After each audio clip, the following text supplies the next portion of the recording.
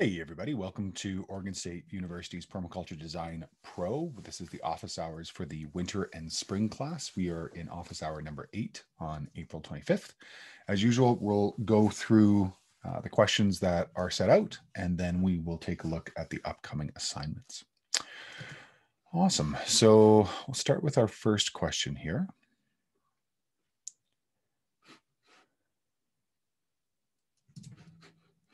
Just going to share my screen. Everyone can see the question? Yes. Perfect. My permaculture site for the course, my apologies. I had a number of sites I was working on, so I changed my site to the cabin that is along the river as it's more urgent. No problem.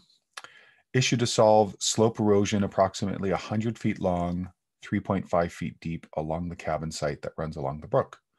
We're looking to redirect the current top ditch off to the side of the woods and put pipes underground to prevent erosion and let water run to the brook. As for filling the slope, wondering how we could apply hugelkultur. It's a big area, concerned about toxins from composting logs and such. Any safe ratios? The first top of the slope, we hope to use that to get machines down to do some work also. Once the gap is filled in, we plan on planting trees that will help take up excess water and hold soil structure together. Take care of planting trees with deep roots like willow. The cabins are on cement blocks, no basement, and septic is on the other side of the cabin, nowhere near the site. Google slide links attached below for pics and base map. Okay, let's take a look at the pics and base map. So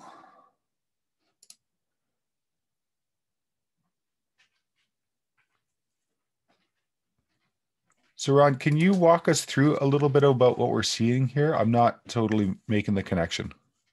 Absolutely. Sorry about the horrible mess of my slide. It's not how I want it to be, but so on page 32, there you see that's the top slope, top view of the slope, the ditch.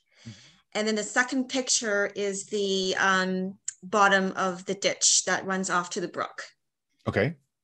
And then page 33 is just a little FYI for the base map of the location. So you'll see 2 triangles there. That's the cabin site. That's what we're looking at. And you see there's a directional water run and culverts. Sure. And so the erosion on that we're seeing in 32, where is it on 33? It is, you'll see there's 2 culverts there, this squiggly, scrolly icon. Mm-hmm. And then you'll see there is water flow, directional blue icon that goes down to the orange triangles. That's the cabin area. So you're trying to reduce erosion in this area. I'm trying to reduce erosion that's going down straight to the cabins. So basically this area is what we're looking at. Is that right? Down past the culverts, the 2 culverts that's at the top. So down right towards the cabin. So right here then? Exactly. Yeah. Okay. And then, yeah. And so in terms of these photos, let's call it 1. This is on this map looking which way? Looking down. That's a top eyes view. So that's kind of above the 2 culverts looking down towards the 2 orange triangles? That's right. Correct. And then this is the reverse. It's at the cabins looking up? Exactly. Okay. And am I looking at an incised gully here where it's incised and the Exactly. What's the word for that? Gully, an incised gully. Incised gully. Okay. Awesome. Yeah, okay. And so basically your question is, how can you work with that erosion a bit more and potentially spread that water out a bit more? Is that right? Yeah, redirect it and fill out space in one end of hugelkultur to see how we can do without of course without poisoning the brook, because we do it in stages, or once that's filled in, we hope to be able to run machines down so that we can manage the cabin area from the other side, from that side, because it's all a steep slope. Yes. With trees and stuff, kind of hard to get machines and down to do any maintenance and work. And also, of course, it would open the area more for us to be able to walk off down the cabin to the brook. Because right now it's like you have to jump hoops to kind of access the rest of the land. Right. Okay. Yeah. I haven't seen much of your slides, so I'm just going to take a quick boo around. Yes. Sorry. Just kind of see what's going on. Yeah. So basically, what we have, I'm just going to pull out a little bit here because I think it's important that we go through and sort of decode the landscape first and foremost. I think that'll be useful for everybody if we can kind of see that conversation. So first and foremost, we've got a regular parcel size that has some really interesting topography. And so basically we've got a primary valley that comes through, and then we've got two ridges on either side. And then on this third piece, we've got another minor valley or secondary valley, it looks like, and then we've got another ridge that comes out. So something to take note of for you, Saran, and you may want to skip ahead to the water assignment and read or watch the video, the water flows at right angle to contour, is that the water's not necessarily going to flow along your contour lines, but it's going to collect because it's flowing perpendicular to these lines. So basically you have all this water that collects in a, I'll show you a little bit about how this looks. You were very, very close here, but so basically this is spot on. This is sort of what we're seeing, but basically this water is going to flow at right angle to contour if your contours are correct. Okay. So basically what ends up happening is, and you can see it when you do it this way, and this is one of the reasons why I suggest that people play with this idea, is that you really get to see how that water concentrates into that valley. And when we're in wet climates, which I think you are, yes, what ends up happening is the valleys get wetter, and that's why we have vegetation, and the ridges get drier. So I say all of this to back up and go, most of what our work is in humid landscapes like this is to redistribute the water, so that way the water goes from the valleys back onto the ridges. And that's in essence what we're talking about when we're looking at keyline design.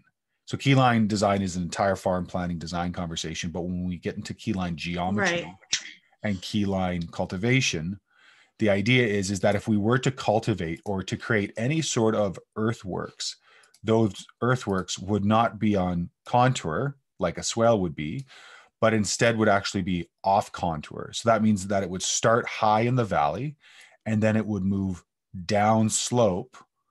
So if we were starting here, we would be starting at 233 because that's what this contour is. And then it would end at 213. So hypothetically, if we were cultivating on this line, on this, could be an earthwork, could be a terrace, could be whatever, all of a sudden there would be a reversal of water distribution. Instead of concentrating in the valley, we'd be concentrating that water onto the slope. So reason why I started there is that part of what your strategy might be up top, if you're getting some concentrated runoff here, one is removing some of the volume pressure or the catchment pressure above and starting to work that way in a cultivation pattern above here. So something to the effect that allowed you to build a bit more water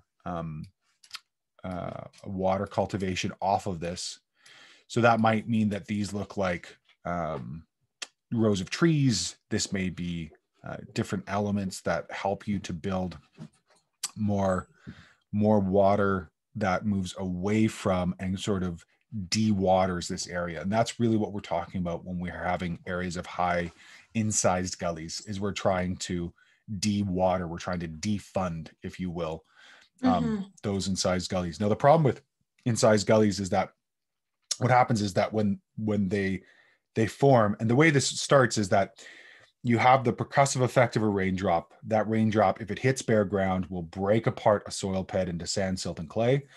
And then if it gets into sheet flow, now you'll get water flow that's moving overland, and then it'll start to go into rills, and these are these little, sub-centimeter, little micro erosive channels. Then it'll go into runnels, which are more concentrated, and then you'll get an incised gully.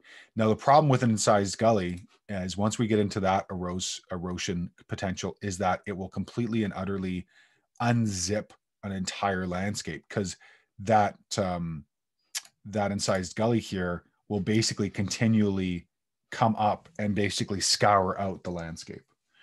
So what we're trying to do is slow spread and sink that water. And what I would do in this situation is I would probably start to work with something called probably some leaky weirs first and foremost. And so leaky weirs is a concept where we end up putting in logs and other materials and other detritus across these areas. And so we end up creating these little dams that are meant to be leaky. Okay. And sometimes we need to anchor them in the sides, either with rebar or other elements, or anchor them with other trees. So, say we get something like this that comes across. And what ends up happening is in that channel, we'll do a little cross section here. I'll zoom down. Let me get a little bit more space. There we go. What ends up happening is, if let's say this is a cross section of, how do I want to do this? Oh, I probably want to do this in 3D. Okay, so let's say that this is our channel.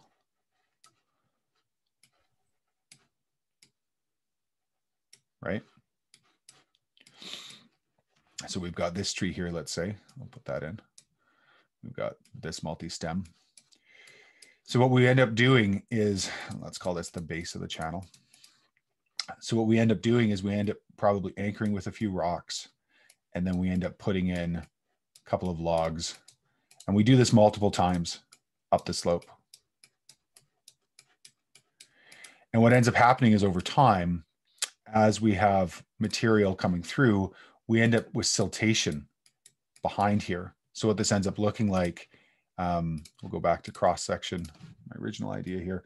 So this is our incised valley, and let's call this, I should not mess up the two different languages here. So let's say this is the bottom, and then this is the top. And we have water flow that comes down. What we end up doing is we end up creating these structures. So this is structure 1. This is with our logs.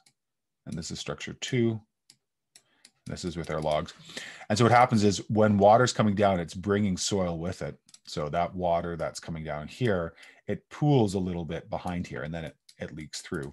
Then it pools a little bit here, and then it leaks through.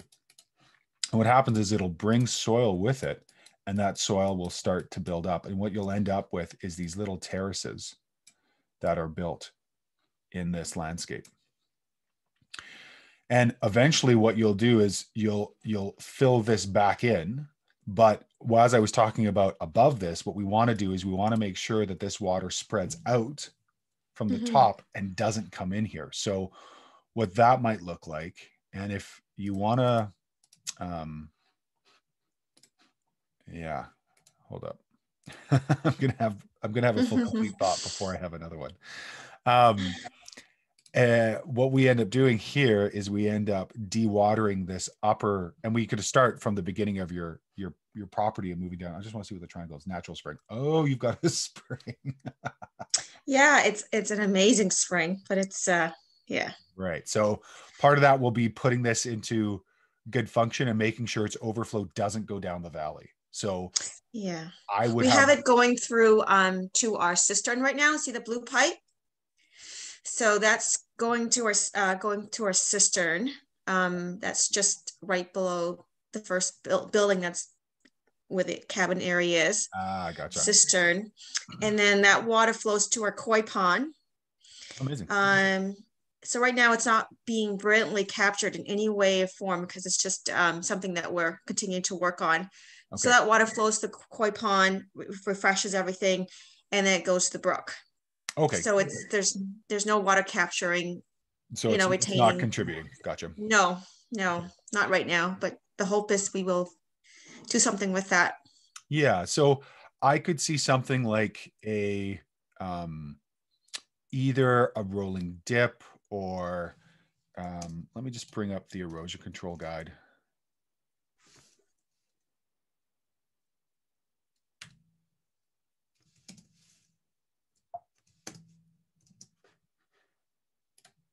Let me take 1 second here. I got a brand new computer. Not everything has loaded. So it just takes a moment to download. So there's a couple things we can do above here.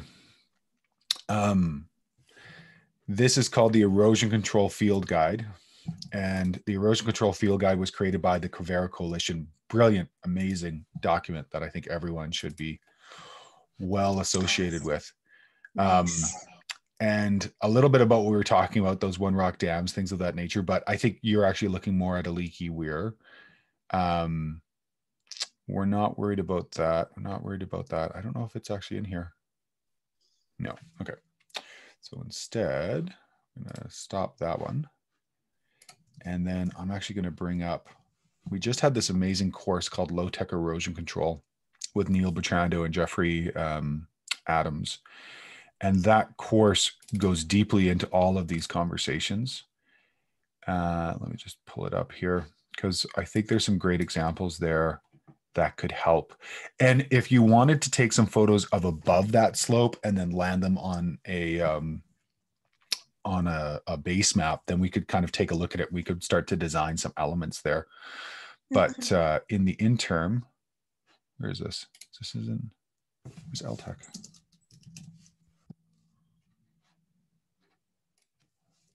All right, here we go.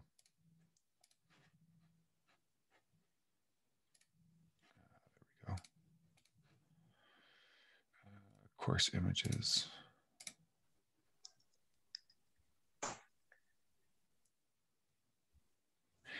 Yeah, I think what I would do is I would, depending on what's above there, it looks like there's a building really close to where this starts off. Is that right? The first one, yeah, that's a cistern, greenhouse, make do. Yeah, exactly. Okay, so yeah, if there's a few more photos from that area, then we can probably get a sense of what's going on. But basically, what we want to do is we want to take the water away from there, and what we may want to do is, I'm having a hard time finding what I'm looking for, so I'm just going to go back here, and it's totally fine if folks put in questions, between yesterday and today, but the sooner you can put in questions, the better prepared I could be, and I can have. Sorry. Oh, it's all good. Like It's all that. good. It's just Yeah, it gives you more time to yeah. So I'm not prepare. Yeah. at this moment.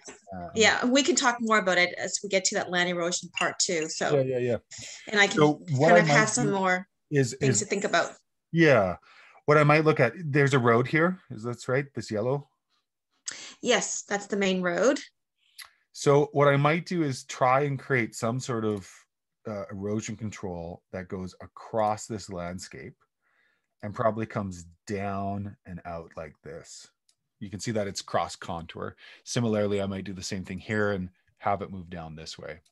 So without seeing photos up here, I can't say what that erosion control would be. But if you took photos, let's say from, let's pull up one of these.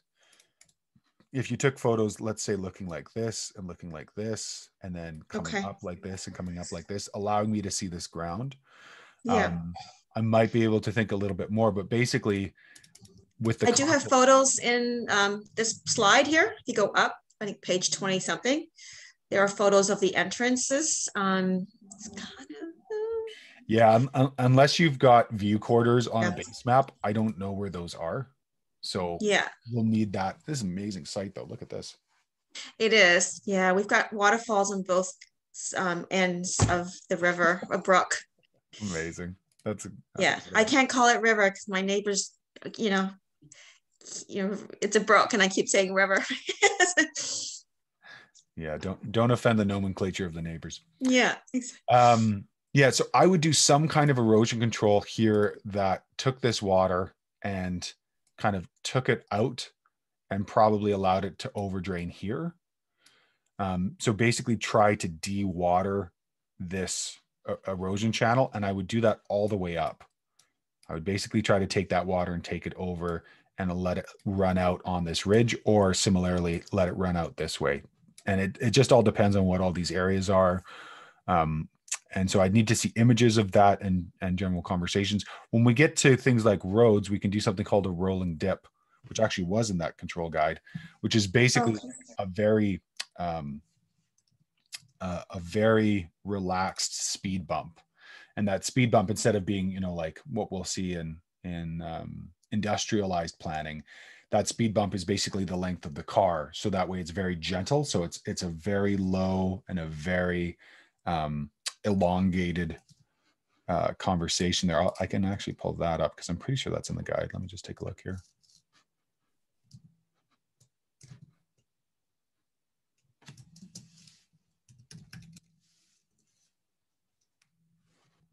Rolling dip.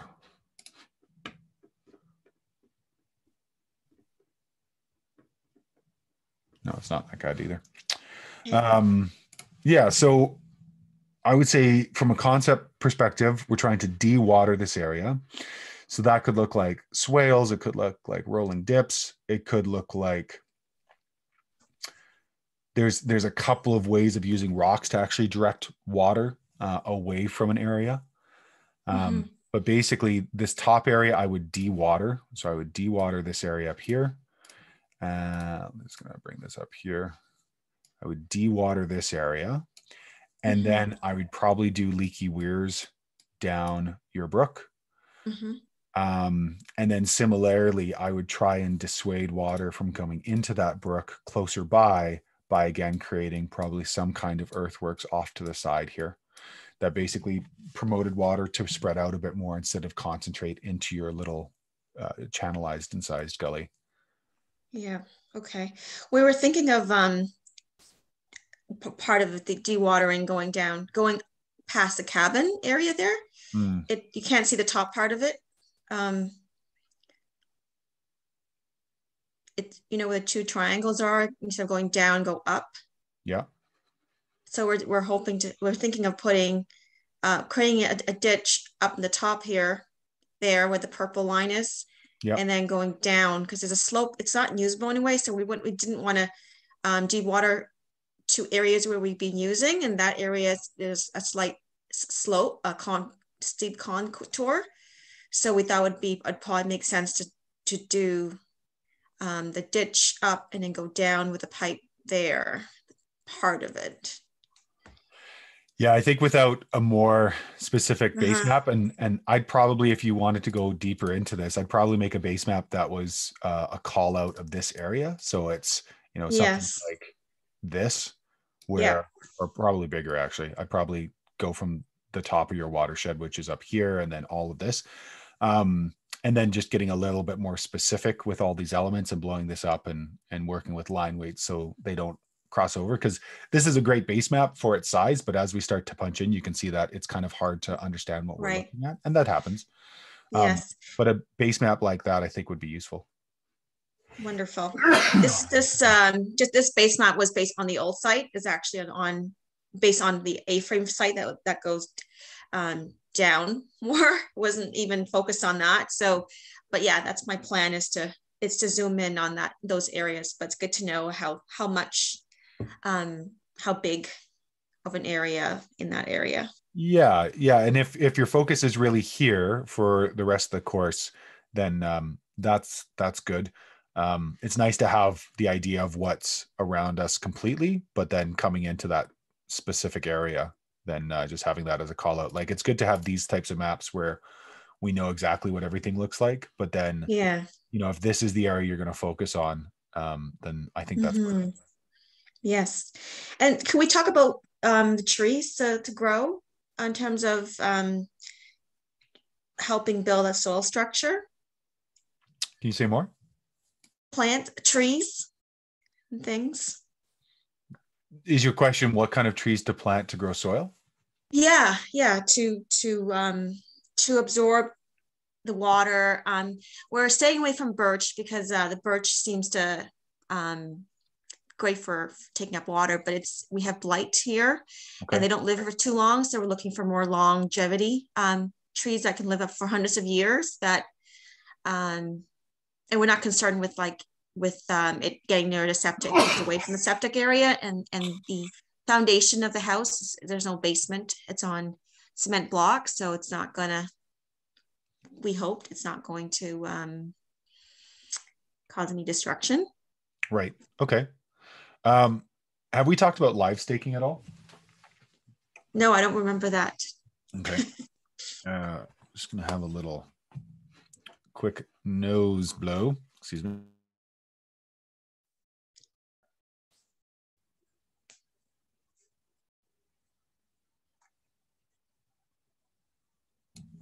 So there's a couple of things here. One is if you're in a pretty steep slope, you can work with what's called live staking. And what live staking is you're taking in. Let me pull up David's work. David Polster. There we go.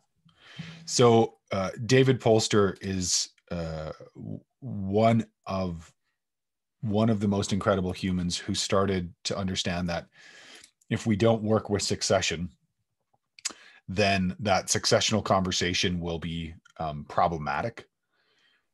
So we need to be able to bring about, we need to be able to successionally bring a site along its succession. So we should start with pioneers, and we shouldn't just go right to conifers. So what he did is he would take things like red osier, dogwood, alder, willow, and other types of trees where you could cut a branch, dig a hole, stick it in the hole during a time when there'd be enough rain, and it would self-grow.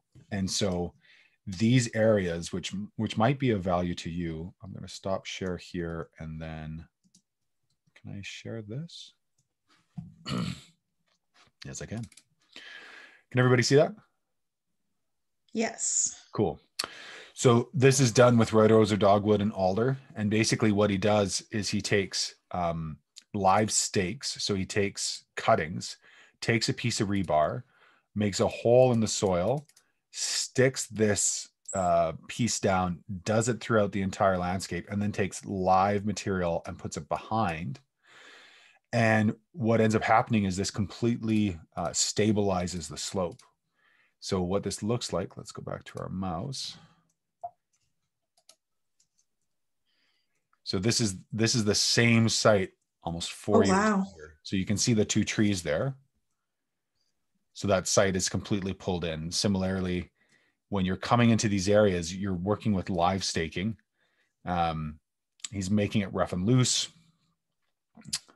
This is his retirement party. This is a good example. So there's that bird nest. There's that bird nest again, bird's nest, bird nest. And then the trees, that 2 season of growth is because he's working with pioneer species and bringing them in. This was a wild slope off of UBC down to Wreck Beach, had completely eroded out. You can see that most of them are on lines there. There's that slope. We're at about 70 degrees. And you can see what he's done here. He's putting in uprights, putting in that conversation, doing some what's called brush mats or pole drains. So some of these mats were used to create a water channel. Putting blackberry at the top because kids were jumping over the fence and then boot skiing down. And there we are. Nice. So that's, I forget what the timing of that was, but that conversation then comes up quite quickly. And there we are, 1990. There we are, 2019. It's completely reforested back in, and it looked like this starting off. Wow. Gavin, can you repeat what that is? What's the warp and the weft of that? Yeah, so it's called live staking. And sometimes you're serpentining, but mostly what you're doing is you're using these uprights as your arrestment. So they upright is rebar or a plant or it's what? a plant. Yeah. So he's using live stakes of red osier, dogwood, alder, and willow. He's taking, thumb size cuttings from usually riparian areas. And then he's taking a piece of rebar. He's making a hole of that rebar, usually down half to a full meter, so 2 to 3 feet. And then he's taking that live stake, buds up, right? Trees still have to grow in their appropriate direction. He's putting it all the way down, and he's having whatever extension above that he needs to have a place to put in those back breaks, if you will, that are basically creating all of these little terraces, if you think about it, right? Mhm. So the piece that's in the ground is the living live stake, and then Both are.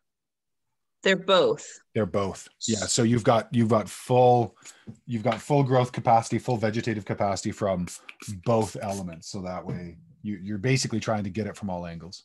Wow, cool. Yeah. Yeah. Thank you. Thank you. Are there more info? Sorry, go ahead. More info we can dig deep into? Yeah. Book or...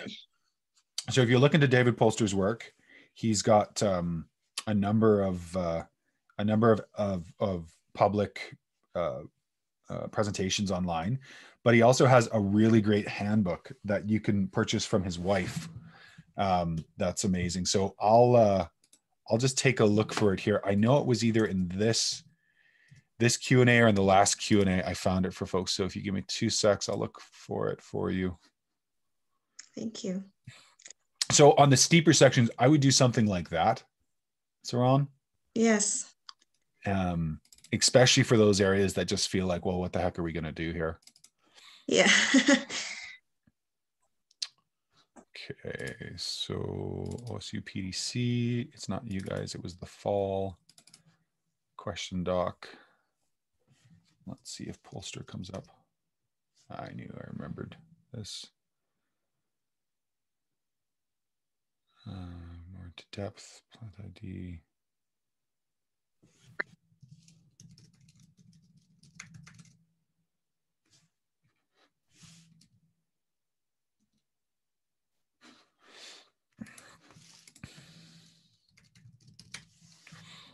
Genevieve, there she is.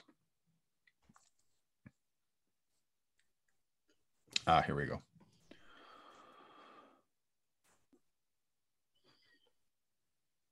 Great. So her name's Genevieve, and you can email her directly, and I'll put this into the Q&A doc.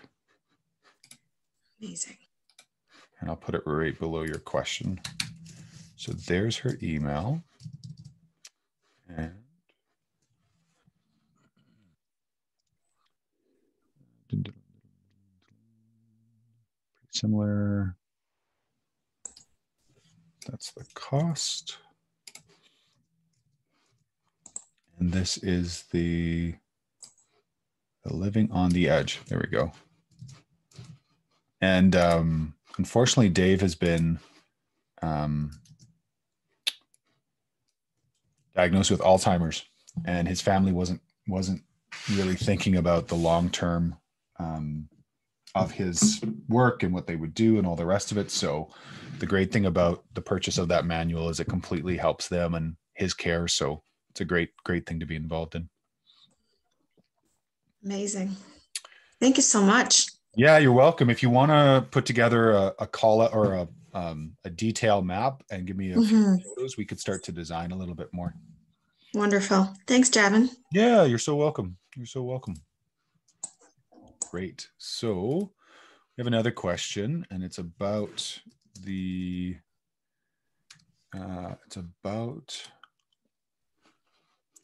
assignment 17. I'm just going to pop to assignment 17 first.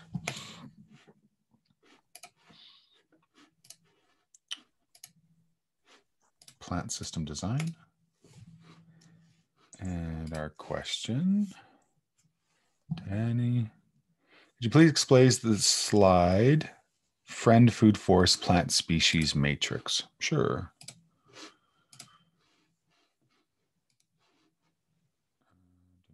And this is slide.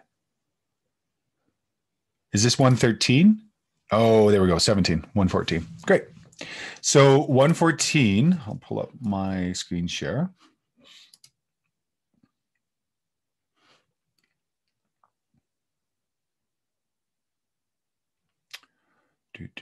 Oh, Jacqueline, sorry, I just saw your text. David Polster is his name.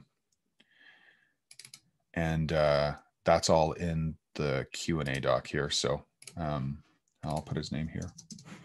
David Polster. Thank you. All right. So with the plant system design, what we're doing is we're starting to create our very first design. And hopefully by this point, you've realized that if it's taken us till slide 109 to finally start designing, it really is about long, thoughtful, protracted observation. So this first slide, we're getting a sense of the existing conditions, the goals, statement of purpose. So what are we doing with this element? Again, if you want to use a horizontal title bar, you can. We just got this as a placeholder. Then we're showing the design itself. We're having call outs of the different elements. You can do it this way or other ways that have been shown. Plant system cross section. So we're going to do a cross section across this design to show what does it look like? What are the different elements? And then we're going to be putting in a matrix. So what are the different plants? What are their family? What's the type they are? Are they a shrub, a deciduous tree, a conifer tree, a ground cover? What is the USDA plant zone? Or if you're in a different part of the world, put in the plant zone that you're in and just change it. So if it's the Royal Horticultural Society or the European, Canadian, that's all good. Mature plant size, make sure to note your units. So in feet or in meters. What is the minimum root depth? If you know it. If you don't, just say don't know or can't find. Root pattern. The reason we're putting this in here is that the Natural Capital Plant Database has a lot of this, so you can put this in. Is it a nitrogen fixer? What are its uses? What is its light and water needs? We've got a little bit of a legend here that you can use. And what are some illustrative photos? So 114 is an example of that, of a different site that somebody had done, and we put it in here for folks to take a look at, just to show you what it's supposed to look like. So 114 is the example of 113 filled out. And in the side, it says, this is an example of a completed plant species matrix. Use it as reference and then delete it and or add it to your appendix before you submit your assignment. Does that answer your question? Yes. Oh okay. my God, I'm sorry. I didn't realize that I wasn't moved. Oh, it's okay. I hope I didn't do too much noise here. No, it's all good. It's all good. No, there's so much information in the course and there's so many moving parts. It's hard to read everything. I totally get it. No, the worst is that I read it, but I didn't really understand what was that. And I was like, okay, maybe I will ask him. But now that you read for me, I was like, okay, it made perfectly sense. Oh, but yeah, I read it and I didn't really understand. I was like, oh, is that something extra? But okay, thank you. You're welcome. And then the last couple of pieces, what are the interrelationships? So why are some plants placed near other plants? How are they working together? Design facilitation, how will you maintain? This is one of the most important things, and this is what most people get wrong. So here are some of the major things people get wrong when they're designing. One, they don't make space for maintenance. They don't have space for how to get into the plants and out of the plants and maintain the plants. So they'll do a design, and please don't do this. For the love of all that is holy, please do not do this. They'll do a design like this where they'll go, well, here's the key species. And then underneath, they'll have all of their support species. So let's say this is your apple, and they've got all their support species, and these are all the shrubs they've got underneath. And they've done something like this. I can tell you from experience, this is everyone's nightmare, because you can't get into this. You can't work with this. You can't come into it.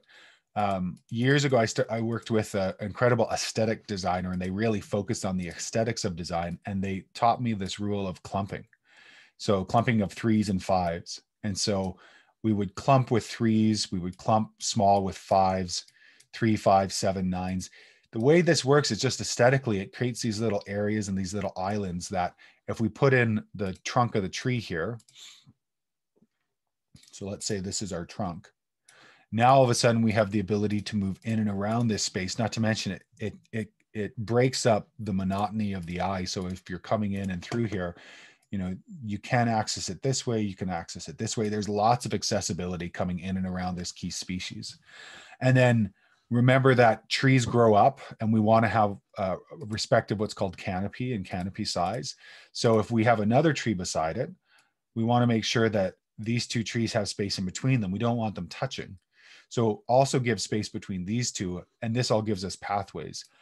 I have stock pathways of 3 feet or a meter, only because that's usually the size of a wheelbarrow.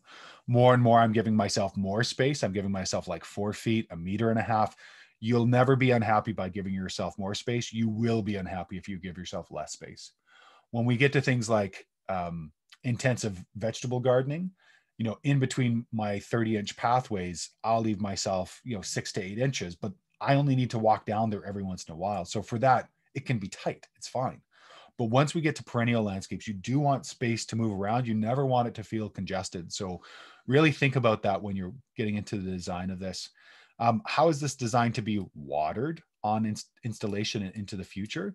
So really think about those things. Is this something that you're going to be putting in a passive watering, like a hugel, a swale, something like that, and you're going to be planting into that? Is this something that you're going to run irrigation out to, knowing that in year 1 and year 2, you're going to have to provide supplementary watering? And I can tell you, watering with a bucket, watering with a hose takes a lot of time. So just keep that in mind in terms of activity. We were so specific about this. We asked this question twice because folks were missing it. So it's both in design facilitation and here. So you can choose where it's going to go. And what are active or passive rainwater harvesting elements that you'll bring into this site?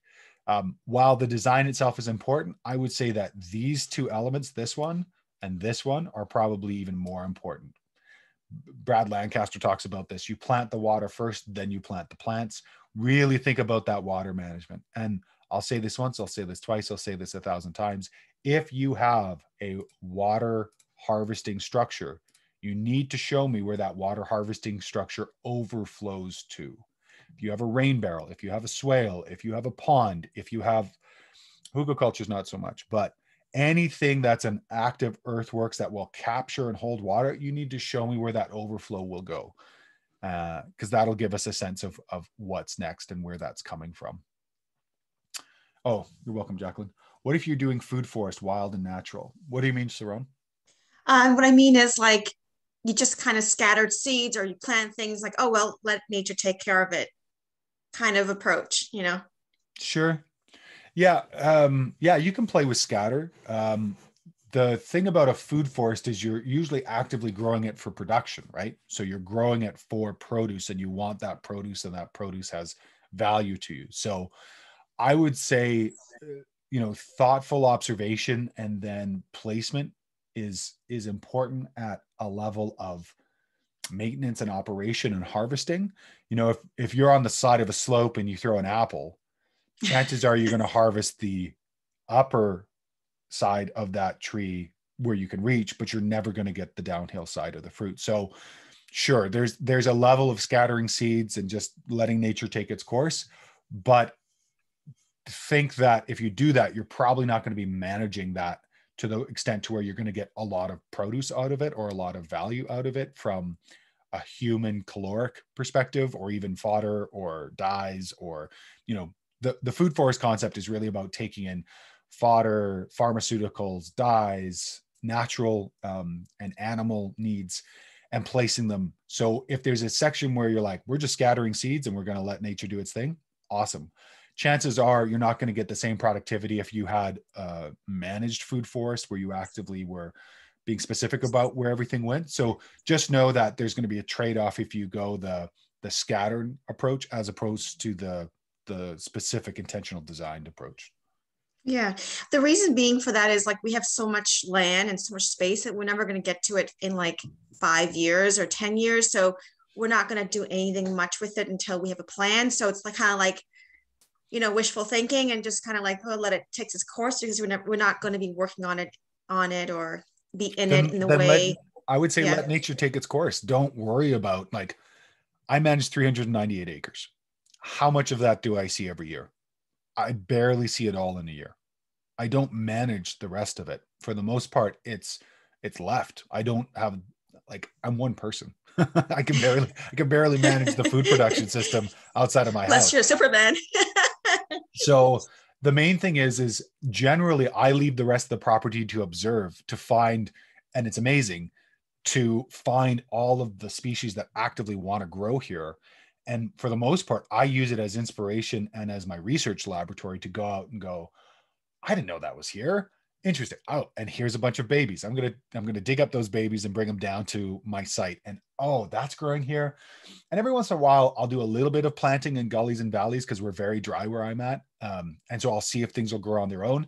Problem is if I put them into the landscape, the deer get them. So unless I do what's called chaperone plants, like plant a whole bunch of thorny thicket around it. But again, if I can get to it, a deer can get to it even easier and better. So generally, I leave the rest of the property just for inspiration and some larger earthworks and elements and wild crafting and wild harvesting, looking at harvesting pine pollen from my site. So that's what that's left for. You know, it's left in a zone 5, a zone 4 conversation. And I don't worry about managing it because, as you were saying, yeah, it's covered. It's got 4.5 billion years of R&D. It's good. So basically what I try to do is how can I reduce my needs on an industrial food system with every mile it transports has more destruction than even the industrial agriculture I'm worried about, even the transport. How can I localize all my food so that way I'm not involved in that industrial food system, which if we're talking about effect, that has a huge effect. If we talk about nutrition, or we're talking about the trillion member community that we feed every day, there's a trillion organisms within us, 1/10 of which is human. The other 9th, the 9/10, the other 90% is other bacteria, fungi, all the rest of it. We're feeding that community every single day. And if we feed it industrial food that's coming, you know, on average, I think it's 1,500 miles, 2,200 kilometers away. If we relocalize that and really put our efforts into, well, how can I grow the most amount of food that wants to grow around me so that way I can do that, I guarantee you won't have time to spread seeds on the rest of your property. You'll be so focused on that in the first 1 to 5 years until you get perennial systems operating and get a good process with annuals that you just won't have time for it. So my experience has been really focus upon the food around you, focus upon producing as much food as you can in your area. So that way you become resilient and non-dependent on the industrial food system, which actively destroys ecology around the world. And then when there's time, go for a walk in the rest of the property. When there's time, go learn from the rest of the property, set up trail cams, go and see how nature is and how the ecology is when you're not there. Go have a sit spot where you can go and sit and meditate. Go have a place where you can allow the wind to blow through you and take your worries and your fears away from you and go be in that area, as opposed to thinking with this human mind. I had a great mentor years ago, and he had this, this is the downfall of not teaching this course actively, because all of the lectures and the stories that I have behind me don't get to come into it, but they're always there. We have this conversation, which is, what's the loudest thing in the forest? Any guesses? The wind. Sure. Anybody else want to guess?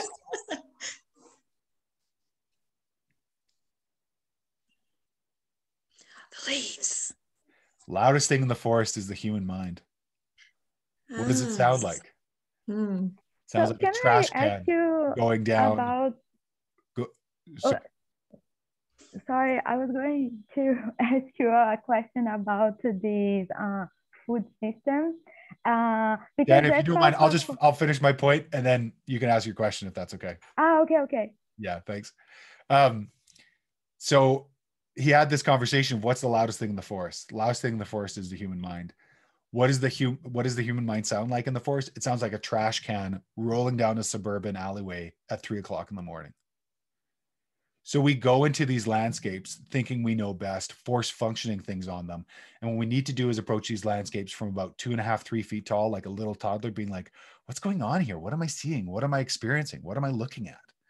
So I say that because I completely hear you. And I have that impulse inside of me when I come to a landscape, trying to design it all and manage it all and work it all and make sure it's all productive. But largely, it doesn't need to be. So I would say, that part of you that wants to manage it, just give it a break. Like tell it gets to take a small vacation and just really focus on the area around your house or your property, and then move out from there. Have nucleated design, really dial it down, dial down the erosion around the cabins, work on that area, and then slowly spread out over time, if that makes sense. Very good. Thank you so much. Yeah, you're so welcome. That was very refreshing to hear. And I could talk about that for a long time. So if we've got time, we can come back to it. Thank you. Thank you. Thanks, Javin. All right. Diana, why don't you go ahead with your question?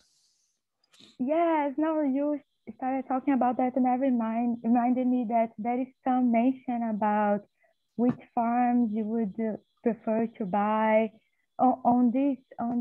And I was kind of thinking about that because I heard an argument before that actually buying from a supermarket can be better, even though it travels a long time.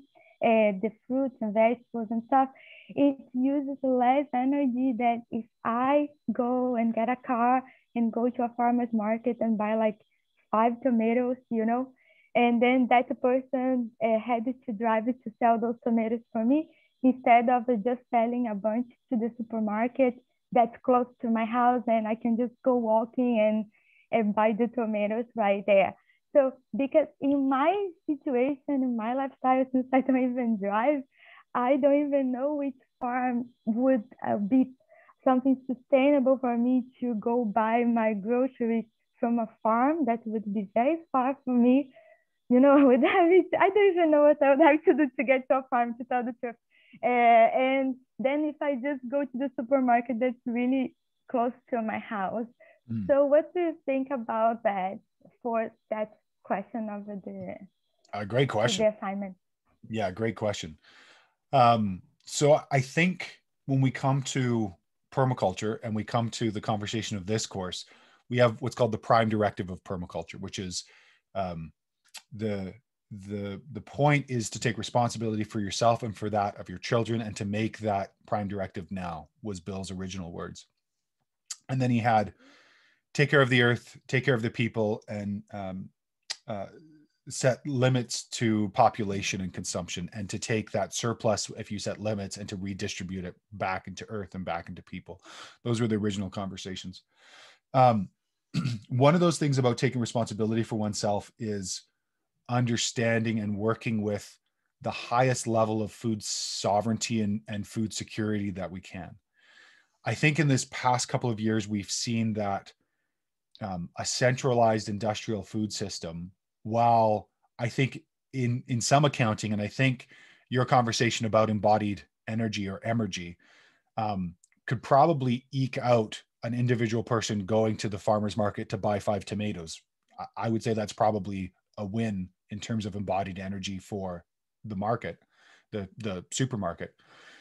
When we take a look at it from a global perspective, and we take a look at the idea that we have largely centralized our food systems, and the industrial food system on average is lower nutrition, it's lower quality food, and it generally comes with it a host of problems like virtual water, where if fruits and vegetables are 90 to 95% water, or actively dewatering a watershed by transporting them out, especially over years and decades, that also comes with that conversation. This is me just painting the picture. It's not coming down to what you should do. Each one of us has our own context, and we need to understand our own context and what that means for us. I think probably for somebody who lives in an urban area, and the local market, the local supermarket, the local grocery store, that may be the best way to work and to access your food. What I would propose is to really look at that and to say, is there a way to support something like a community supported agriculture box, where these are ways to share the burden of a farmer? You're basically buying a future share in their harvest. That box of produce is brought to you on a weekly, bi-weekly basis by the farmer to a centralized point. And this is a direct to consumer model, where instead of supporting a multinationals, because of course a grocery store is a distribution system, based upon distribution systems, based upon normally large scale agriculture. And the nice thing about, or the benefit of supporting local agriculture is that you're supporting individuals that are then there for times when, not if, that food supply is disrupted. And I think we saw that this past couple of years, that it's only a matter of time when we're getting larger and larger disruptions in our food system. I don't know if anybody's been reading the news, but somehow multiple food production plants have all burnt to the ground in the last 3 weeks. And as we take a look at global wheat prices, as we take a look at global fertilizer prices, fertilizer has jumped 3 times its price in the last 10 years. Hay has doubled in the past 2. We're getting to a place now where our food costs are anywhere between 25 to 45% of what they were 3 years ago. This is one of the reasons why Kakisimo Esquith and myself run a family food security program out of regenerativeliving.online, because the major thing that we have seen that is coming is a major interruption to our food supply, both in quality, cost, and quantity. And I want to make sure that people are at least starting to build the relationships with individuals around them to have either their primary food system move off of the grocery store and onto local folks. But that means not just buying 5 tomatoes from the farmer's market. It means buying the bulk of your produce from the farmer's market, or direct to consumer, or getting a bunch of people together and buying, if you eat protein, be it animal or vegetable, buying seconds from a farmer, buying seconds of tomatoes and canning, buying seconds of fruit and preserving. It means going beyond being just a consumer within our food system and actively at least being in relationship with individuals, because there's no relationship with the grocery store. And if not, being an active producer, and that could be just preserving food. It might mean for folks that live in an urban setting and in a apartment or a condo, it means, well, maybe moving into actually preserving that food and storing that food in a centralized location. When I lived in an apartment, we had a group of folks, and one of them actually had a house. And so our food supply was actually at that person's house, and we would all come together during the season. We would do major harvesting, major processing, and our food stores would be there. That required a lot of trust because we had to trust that person. But it also meant that we were moving along that food security, food sovereignty world to be more resilient. So again, this isn't a condemnation or a judgment of you and your situation, but the world that I see right now, and it's one of the reasons why we've got a big audacious goal to reach 10,000 people, to make them educated about food security, and to increase the food security actively of 1,000 people by the end of 2022, is that I see our food access as being one of the largest dangers of probably the next 5 years, if not the next 10. And I mean that both by supply, by quality, by quantity, and by cost. If you take a look at places, and I think Syria is a great example. Syria was a civil war that started as a water issue that then turned into a food issue.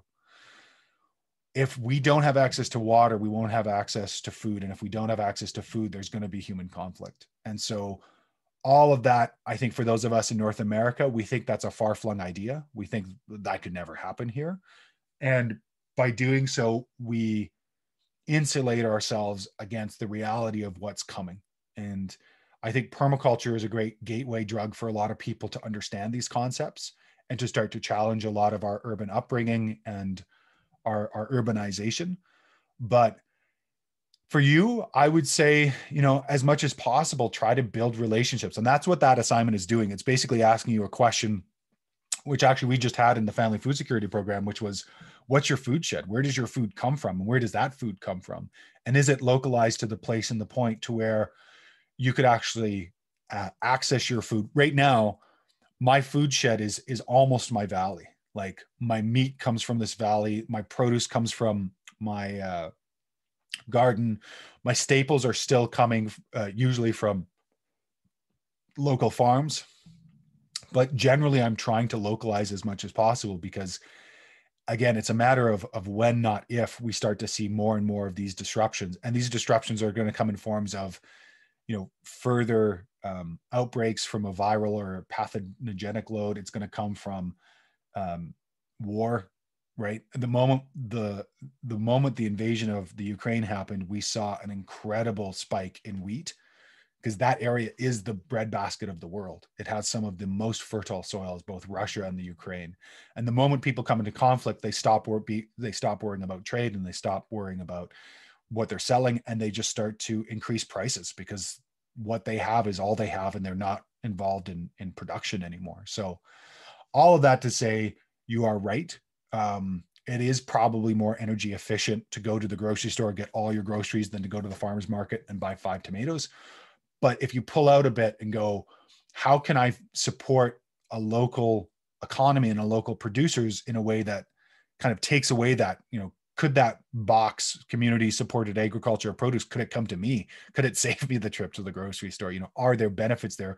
Could I start to grow more food? Because a lot of these farms that are doing CSAs, they usually invite or require some of your effort on their farm. That's a way for you to actually get on farm experience, to learn how to grow more. So I would say that however you can do that, however you can increase your skills, is a great way. That's how I started, truthfully. I grew zero food 15 years ago. I had no interest in it. It was a pain in the butt. I had grown up with the idea that, well, we've gotten to modern society to get away from growing our food, when I realized that there was a bit of a trap. And then I started to support Teepee Creek Farm. I don't know if they're still producing, northwest of Edmonton, where I was living at the time. And it blew my mind, because all this food I saw from the grocery store could actually be grown on a site in an area.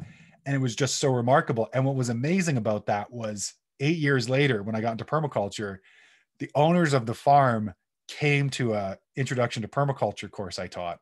And I was kind of flabbergasted, because it was a bit of a full circle. They inspired me in part to go into this work, and it had come full circle. So anyways, I would say, again, I would say probably that energy trade-off would make sense, but I would just encourage you to take a look at that local food conversation a little bit more so, and really start to push out and see what you can access, and see what skills you can grow in terms of food security and food sovereignty. Yeah, I appreciate it. I think a lot about this, actually, about food security, and my perspective is always from an urban environment, because that's all I know. And I wish there is a better answer. Hopefully it will be in the future, because a lot of people, just like me, live in a city, and a lot of people don't own a car, never will, for many reasons. So I think it would be great things to evolve for people who actually live in cities, and a lot of times because they don't have any other option.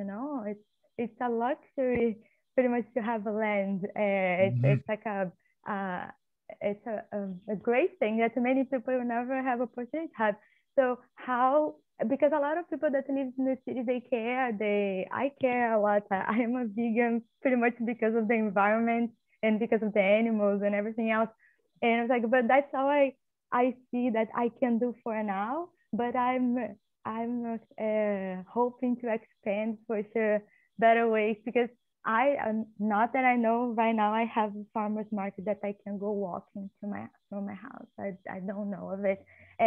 But yeah, hopefully in the future people can start to think of ways, everybody, to give access to these things also for people who live in the city, for sure.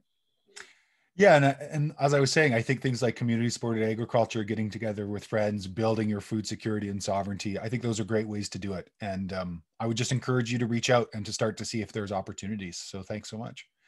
Jacqueline has a point here. In tropical areas, I see we have to change our diet big time. We're so used to annual crops that we can't grow well here.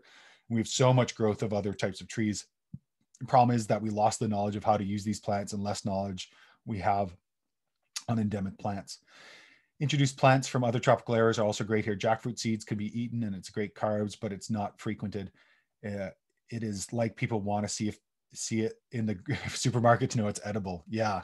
So Jacqueline, this was I think the situation in Cuba is a great conversation during the special period during the 90s when they were cut off from all of their processed food imports from the Soviet Union, and how they had to readopt so much of their agricultural practices, but they kind of skipped over the idea of perennial trees and perennial fruits.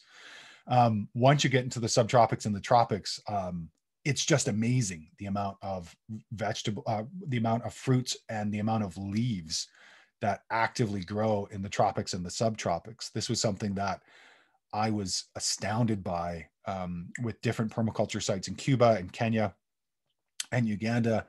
And I think the other thing that's not very common in tropical situations, because there's so much food, is preservation. It was something that the Cubans were really jumping into and are still very rare. They're very unique. They're kind of laughed at sometimes in that circle because people are like, it's the tropics, things are growing all the time. But when you start to take a look at disruptions, and there's always disruptions, be it hurricanes, or I've been educating myself about Mexico as of late, and it's incredible to see the seismic areas in the Southwest and to see the hurricane region in the Gulf of Mexico, and just the incredible range of growing zones in Mexico. It's just phenomenal. But the amount of food you can grow in Mexico is ridiculous. It's just amazing. Taking a look at the area around Veracruz and Cordoba and all of these places where the majority of the fruits and veg come within, a 25 to 50 kilometer area. It's one of the most resilient places I've found. It's just remarkable. And even where you are, it's, those are areas where your annuals are not going to grow as well because it's not suited. And it's this idea that, well, annuals can grow everywhere. And it's not exactly true. All vegetables, all plants have what's called a family or an area of origin. So when we take a look at apples are from Kazakhstan. When we take a look at, there's in North America, I think we only have a handful. I think there's about 7 or 8 of the foods we actively eat are native to here. And we always think, well, we can grow everything everywhere, but it really pushes us to think, well, what actually grows here, and what can we work with that wants to grow here? So I so appreciate that point of view. It's an important one. Did you want to add anything to that, Jacqueline?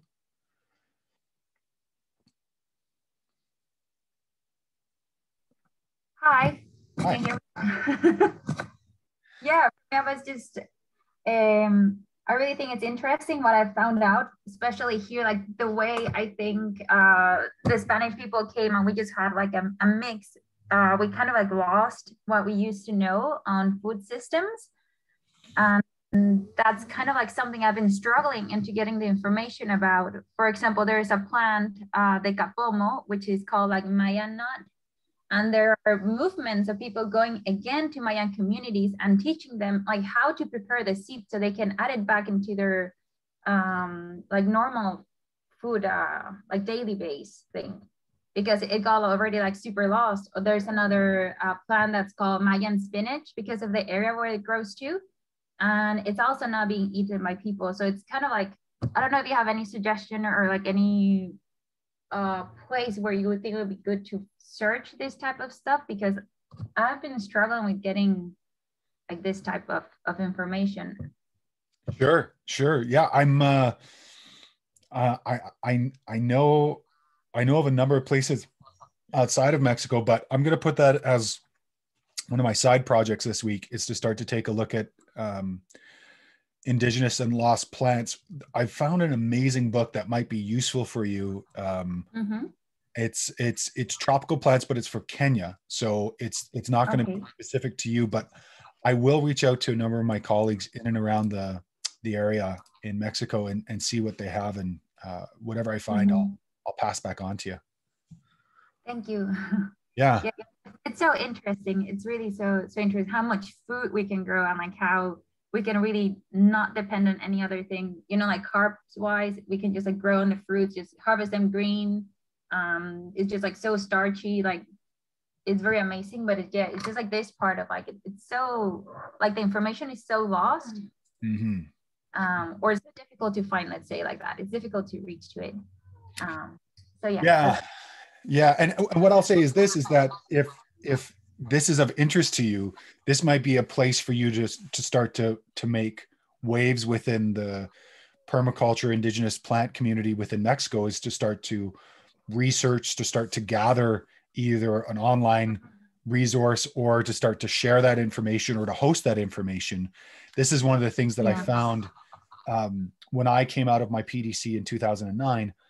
I was really upset that there was some kind of weird idea that a course could be monocropped taught by one person. There was something about the way that permaculture was being taught to me that kind of went against what permaculture was. It was like, how does one person know it all? That kind of seems weird.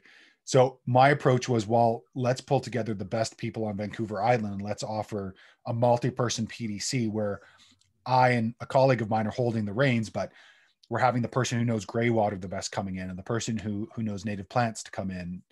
And that then turned into creating a repository of information that we then used for the island. So we had an incredible database of information, knowledge, and all the rest of it. So sometimes when we go throughout these courses and when we're doing sort of the SWOT analysis of what we can find and what we can't find in our area, for you, it's Mexico, we actually find a place for us to start to make waves or start to become a lightning rod for that. So I would encourage you, if you're interested, to start to connect with that. And maybe we can start to share information together and start to pool some of that information. Yeah, that'd be great. Thank you. Yeah. Awesome.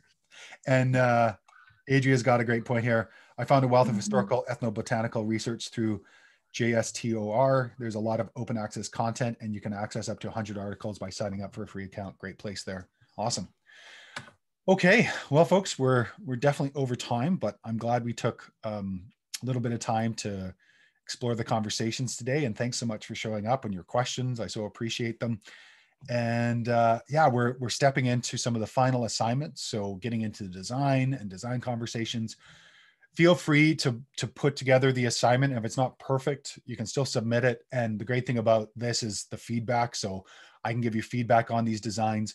Remember that all your assignments are due on our final due date. So they all need to be in by that date if you want them marked. So we are coming close to that final due date. So it's important to keep that in mind as we get close. I'm just going to pull up our page just so I can make sure that that's spoken aloud. So yeah, so we've got May 30th, all of our assignments are due. And then from there, we'll have our final conversation and off into the world. So thanks so much again. It was such a pleasure talking with you all, and we'll see you in a couple of weeks' time. Thanks, folks. Bye. Thank you, Javin. You're welcome. Have a good day, everyone. You too. Bye now.